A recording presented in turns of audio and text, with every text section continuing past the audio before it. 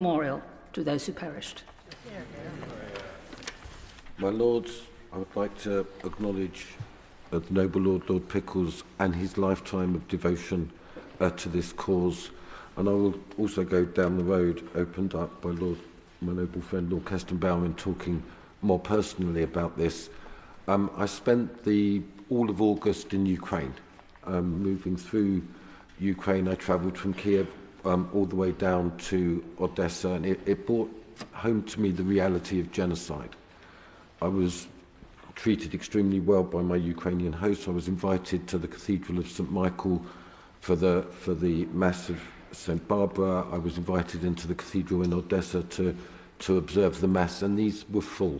But all the way down, even in Zhytomyr, even in Odessa, which in 1941 was almost 50% Jewish, the synagogues were closed. There was no one there. President Putin says that the goal of the war is denazification. I would say that the footnote, and a small footnote of the war, is that it is the end of the Jewish community in Ukraine. They have left, it is abandoned.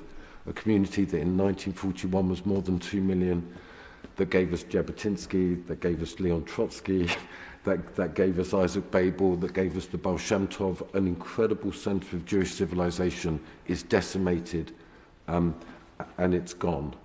And I just wanted to say that that's the reality of the Holocaust. That's the reality. It's real.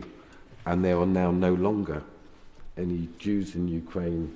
On Friday night, when I was in Odessa on Friday night, I went to the synagogue, and a man just stood there, and he just said to me, "All gone, Jews all gone." That's the reality of what we are looking at. And I witnessed some extraordinary things in Ukraine when I was there.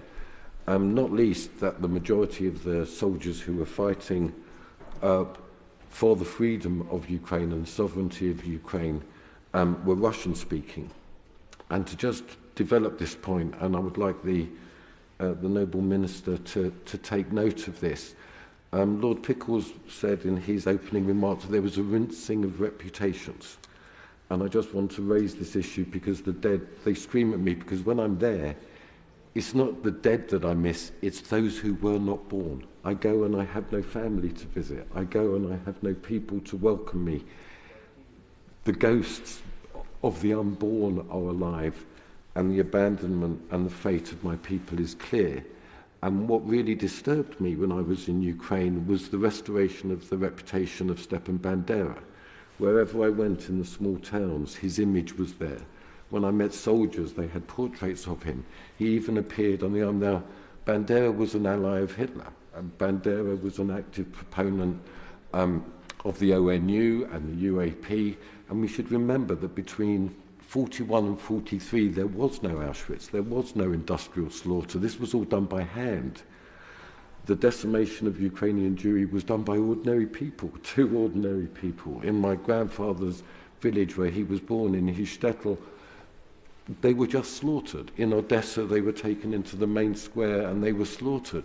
In Babi Yar, we should remember, 100 at a time into the pit, all slaughtered in an alliance between the Einsatz group and the German Nazi group and local Ukrainian groups. And Bandera was a central part of that. So I really do urge the Minister, I absolutely support Ukraine. I went to Ukraine to show my solidarity with the people of Ukraine against this invasion.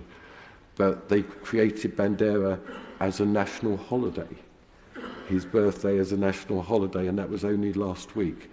So I please say that in this war we absolutely support Ukraine, but we must also resolutely oppose any rehabilitation of the murderers and the perpetrators of the Holocaust. Very good, very good. Terrific.